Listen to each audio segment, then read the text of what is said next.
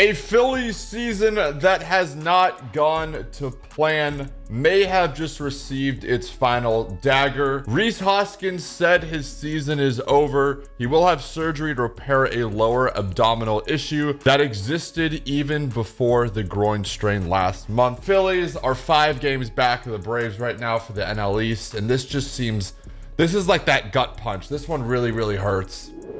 Yeah, they're 5 games back of the East, 5.5 of the wild card.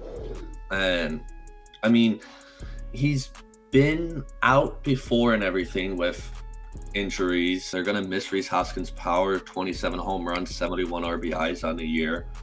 And in the East Division, that is kind of getting run away by the Braves. I mean, the Mets has kind of tried to push, but the Mets schedule is just brutal.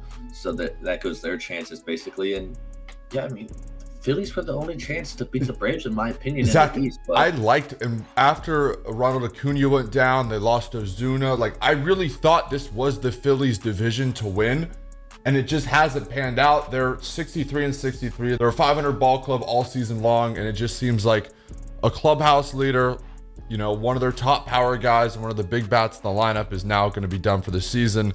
I guess when it rains, it pours, man. It's so interesting, Zach, because Bryce Harper is playing at an MVP contending level, but their offense has still been mediocre. Their bullpen ranks as one of the worst in the league. It only seems like Zach Wheeler has been like a constant plus in the rotation.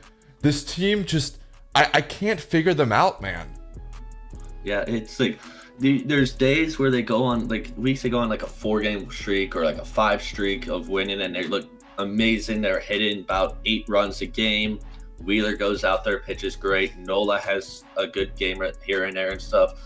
And then you just look at it, like they're still 500 right now. As of right now, they're 63-63, and there's like 36 games left. Yeah, it's just, I just don't see it. Yeah, this is the division that they should have won this year. But guys, let us know in the comments down below what you think. Make sure you check out Zach. He streams down on Twitch every single night.